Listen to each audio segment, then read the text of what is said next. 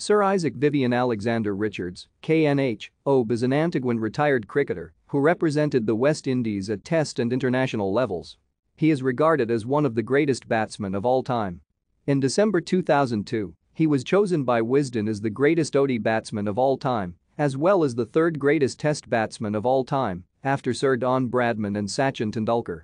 Richards was voted one of the 5 cricketers of the century by a 100-member panel of experts in 2000, along with Sir Donald Bradman, Sir Garfield Sobers, Sir Jack Hobbs and Shane Warne.